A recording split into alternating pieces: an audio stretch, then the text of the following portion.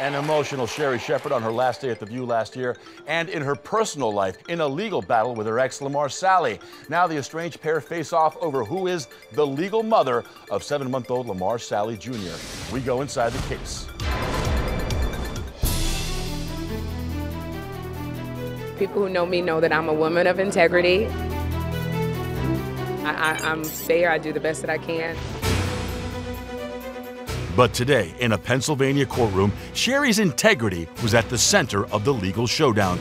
The problem that we have in America right now is there's no straight law on surrogacy throughout the country. Our legal insider, Steve Mindel, has been following the complicated case. The most interesting situation in this case is the fact that generally it's the surrogate that becomes attached to the child during pregnancy.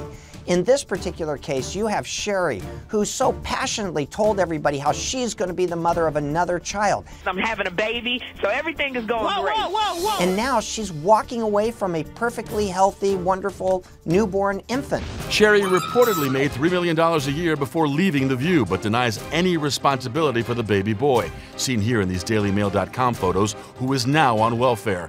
Sally, the custodial parent, claims he and Sherri used an egg donor and paid their surrogate $30,000 to carry their child. This is a highly unusual set of circumstances where the surrogate is looking at the couple that contracted with her saying, "Here's your baby. Why don't you want your baby?" The ruling will not only affect the life of baby Lamar Jr., but it could become a landmark case involving surrogacy. Because in the United States, we're starting to learn that parenting is far more important than biology.